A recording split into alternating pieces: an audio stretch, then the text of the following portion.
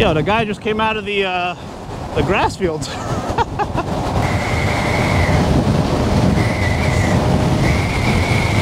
Oh. How fast does that thing go? 57, 68.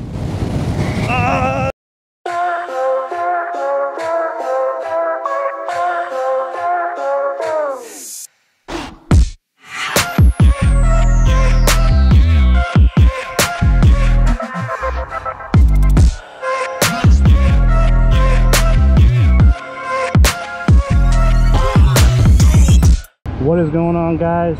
Welcome to another episode of JB360. Today I have the return of my infamous 72 volt X-Class. Me and the boys over at E-Street Bikes decided, let's make an upgrade. So I decided to upgrade to the 5,000 watt MB Power motor kit, the fat tire kit, as well as a 150 amp Sabvoton controller, full frame battery bag for the X-Class. This is about 46 amp hours of Molicel, and we have that parallel to the Samsung Shark Pack, which is about 10 amp hours, which totals to about 56 amp hours. There has been quite a few changes to the bike overall. I mean, let's start with the headlight. The headlight is probably the most recognizable thing that has changed since my last setup, and probably the best looking thing, one of the best looking things on the bike. This is a motorcycle style headlight. I'll put the link in the description below where you can get one. But we basically just took the headlight, spliced out the old wiring, and then connected it to the DC converter kit to power the light. And it does actually have, these are the daytime running lights, and it also has a high beam version as well. So if I click there, there's the high beams right there. Amazing, amazing. Also upgraded the tires. With the new motor kit comes new speeds that we're approaching, so we definitely need something that can handle it. So decided to get these dual sport moto tires. These are Kenda cruisers, I believe. I forget the size, but I can put the link in the description below if you're interested in buying them. But I have to give a big shout out to Anas Anchuri on Instagram. He's the guy with the 72 volt Grizzly over in Brooklyn, and he suggested these tires. Although they were a bitch to get in, I have to say they look quite nice, and they're very, very cushy on the road. Another noticeable change is we switched the placement of the controller and the Samsung Shark. So before, the Shark was located underneath the seat here, and the controller was over here in its own sort of like bag slash container. So we decided to put the controller under here, mount it under the seat, gives it more of a cleaner look, and put the Shark over here, kind of giving it that like sort of like tank look, but at the same time serving its purpose. And it actually makes things easier when linking up the batteries, when paralleling them. They're very close together, so you're not having to get extensions or, you know, try to figure out how to wire things. So I believe it gives it a more discreet look, gives it a more cleaner look, rather than before having everything in the bag. This makes things kind of easier to access if need be. And let me show you guys the full frame battery bag. And if I didn't mention this before, the full frame battery comes courtesy of Powerful Lithium. They did a great job with this pack in terms of sizing it. As I'll show you guys right here, we got the DC converter kit in here, as well as the other wiring. But the way that they had shaped the battery, it actually gave space to put a lot of the other components on this side of the bag. I know it's kind of a rat's nest, but honestly, it was a lot better than when we had the original tank bag over here. It's just a lot more accessible, and you don't have to go digging your fingers through the small bag trying to like find the, you know, the brake wire or, you know, the throttle sensor and stuff like that. So this makes things a lot easier. Big shout out to V for making that space in the battery bag. It definitely helps a whole lot. I don't know if you guys can see here, but what we did was we created a two torque arm setup on each side. So we have the main bolt here, and then we have one of the torque arms situated here, and then another one here, and this kind of like acts as a support. So it's almost like a three-way torque arm situation. And you can see over here, did the same thing. It's slightly different. Dropout holes will over here, dropout holes over here, and all coupled with the main bolt over here. So yeah, it was a combination really of 3 torque arms to really keep this thing secure, you know, preventing the wheel from spinning out or even cutting the motor wire. If anybody is interested, if they're upgrading to the 5,000 watt kit, definitely inquire about the double torque arm setup. Highly recommended. All right, anyways, let's go ahead and test the bike out for the first time. A few moments later. All right, guys, I actually had to head back home for a little doggy emergency, but I am back, and we can finally do our top speed test.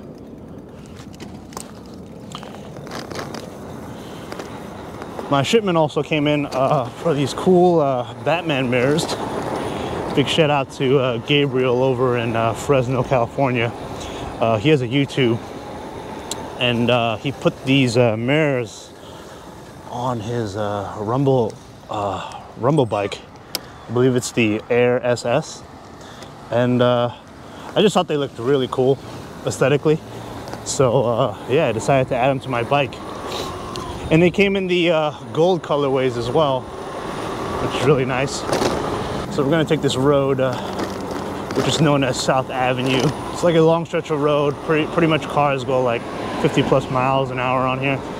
So we're gonna take that route over here. All right, so word of advice, when you do get your kit, make sure you set the wheel diameter to 18 inches. You will get the most accurate reading in terms of speedometer numbers.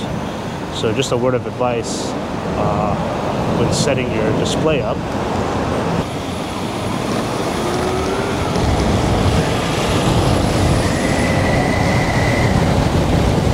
$65, $66, $67, $68, $70 miles. Woo!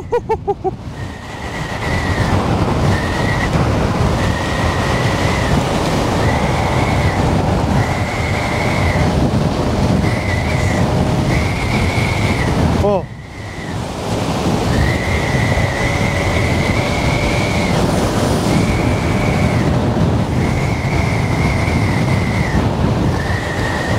Oh man.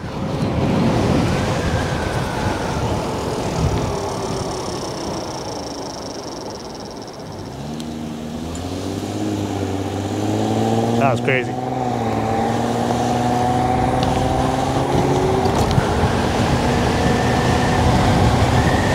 So I learned that you kind of have to ease into the throttle a bit,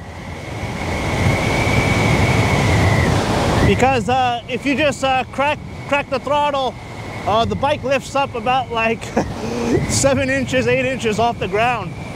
It's kind of insane.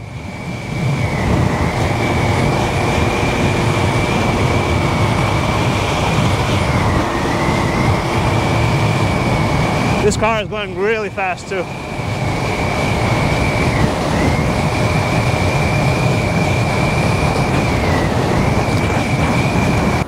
So if you guys notice, I don't have the 360 camera at the moment. I actually had I had dropped it about a week ago.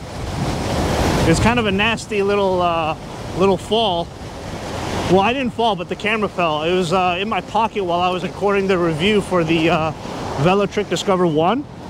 It was so stupid though. I had it literally right in my like pouch pocket here, and it literally, like, I hit a bump and the thing just kind of like fell and landed right on the screen. So luckily I have that Insta360 Care like warranty thing.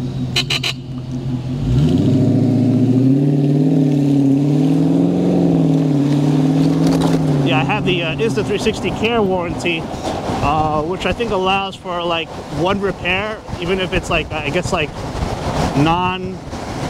non-human made error or some shit like that. So yeah, I am glad that I got that with my purchase, so I'm able to, what the heck? Yo, the guy just came out of the grass fields. So yeah, I am currently using actually a GoPro Hero 9, which is not too bad. I've heard a lot of good things about it. Got the Enduro battery, got the extra, was it 1700 milliamp hour batteries as well. But anyways, in terms of the bike, my gosh, this thing is really a beast.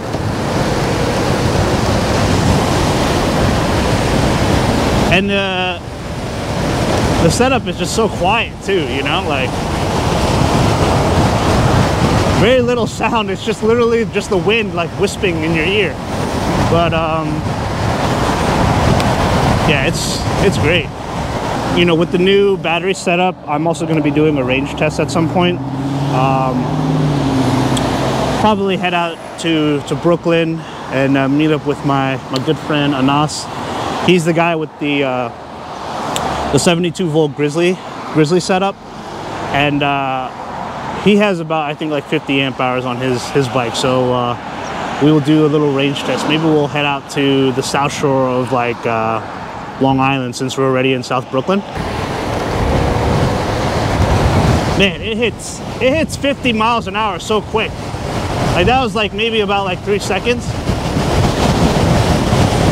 And Richmond Ave is a very fast road over here, so most of the cars here are going like, you know, 50, 55. But man, this thing is amazing. So yeah, let me know, guys, what you think of the 5,000 watt kit in the comments below, and you know, let me know if you're looking to get it, looking to upgrade your X-Class. I mean, for sure, the X-Class, and a lot of people have like concerns about it. Like, I had my 3,000 watt kit on my bike for over a year, maybe close to a year and a half, and I had no issues with like frame rattle and stuff like that. It was solid, and I only had one torque arm on each side. So if, you know, anyone is concerned about, you know, can it handle it and stuff like that, yeah, it definitely can. You definitely need torque arms for sure, especially on aluminum frames. We're actually gonna go return a aftermarket throttle. I bought this this gold plated throttle from Amazon, but I should have read more of the reviews, because it's not really, I'll say it's not really that compatible. Well, it's not compatible at all with this bike, at least with the type of throttle wire it uses. It has like a three-speed control. Over here there's like 3 switches, like I guess like slow, medium, fast. It was nice too. It had a voltmeter as well on it, built-in voltmeter, and yeah, it's just it was not working out with the throttle wire. I also got an upcoming video. I'm going to show you guys basically a little GPS security device that I've had for, I would say, almost 2 years now, and I've been wanting to kind of showcase it to you guys. So there's going to be a review coming up for that device soon. Ugh. This thing weighs about 150, 160 pounds. To get another look at it with the Batman style mirrors, I like it. I like it a lot. This headlight is bright, man. I don't know how many, I forget how many lumens it is, but it's definitely very, very visible at night. I gotta tighten these up too. There's like a mount here that you just kind of like clamp further together. There's like another tightening setting over here, so I gotta secure that, because I'm hitting the bumps. It's kind of like jiggling, obviously. So this is the throttle I was talking about. This is actually not gold. It says gold on the site, but look, it's, I don't know if you guys can see in the camera, it's like a copper orange looking thing. And this is the 3-speed control here, and this wiring was not compatible at all. We thought it would be, but it was just not taking. How fast does that thing go? Oh, this one is about 70. Really? Yeah. It's pretty cool. Yeah, it's like It's all electric. all electric. Yeah, it's like a. Oh yeah, it's legal. Yeah, as long as you are not like reckless and stuff, you know. Yeah. Like I just use it to go to the city a lot, you know. That's what I was thinking. Yeah. I mean, my husband rides a motorcycle, but Right. I feel like that's a little bit more like environmentally friendly. Right, and it's quiet too. You don't really hear. There's no like motor, exhaust, or anything. So That's pretty cool. yeah, definitely. All right, take care. So for those of you who don't have the kit and are looking to get it, it has a great feature here where once you lock the bike and you try to move it, you try to move it again, the wheel will lock up right here, so it will not move if you try to like run off with it. So definitely a good security feature. What you gotta love about Kohl's is that they offer returns without you having to actually package the product up. They pack it for you, which is super convenient. Just return this.